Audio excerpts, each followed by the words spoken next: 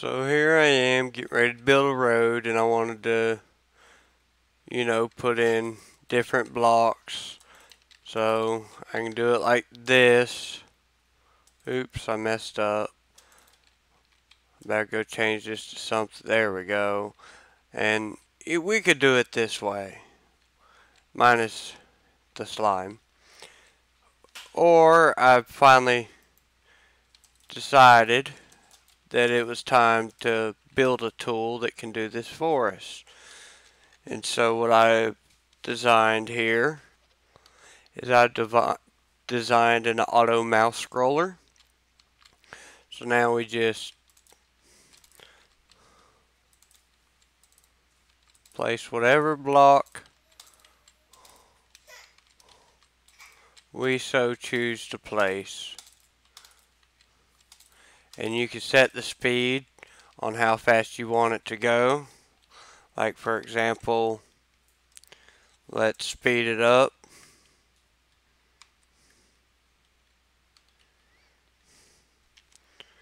And now you see how fast it's going.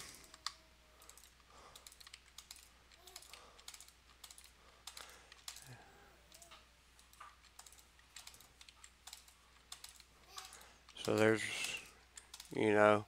endless possibilities with this. And I designed it, made it all for free. It's open source. So if you're interested in using something like this for your system, then this would definitely be awesome. Now this is not only for Minecraft, but any application that you may have. See how quick and easy that was?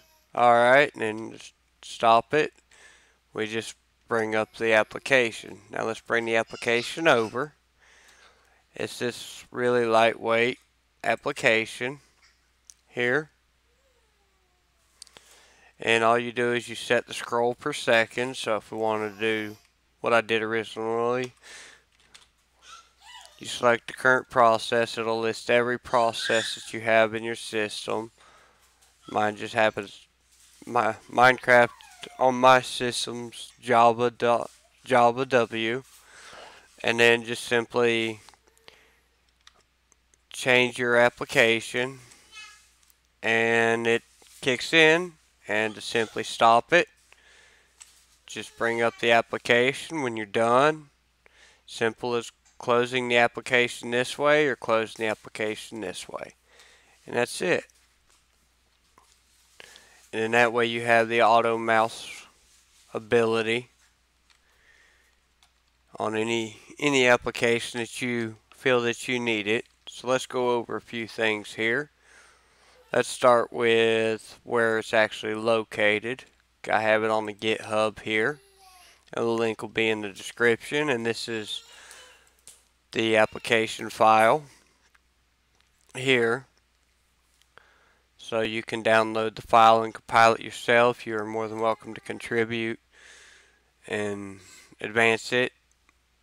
And then also we have another place that we can, if you're not into using GitHub and you just want to use the application directly, there's a link provided right here in the README file. And you can just copy and paste that link up there.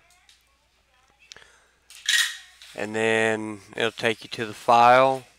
And just click download this file. Put in a CAPTCHA. Click the download button. If your thing shows that it's, kept, or it gets caught by the antivirus, you can always do that. Let's move this to the desktop. We'll start it up. Run anyways, and there it is again. So let's just double check, make sure it's still the right one and it's still going to work. We can type in, use the active search for it, and then we bring up this, and there we go again. And to stop it, go back to it and close it out. I hope you find this as helpful as I am. I'm about to finish the rest of my video, and thought that I would release this tool before I do so. Please leave any comments or issues that you have, and I'll try and get them addressed as soon as possible. Thank you for watching.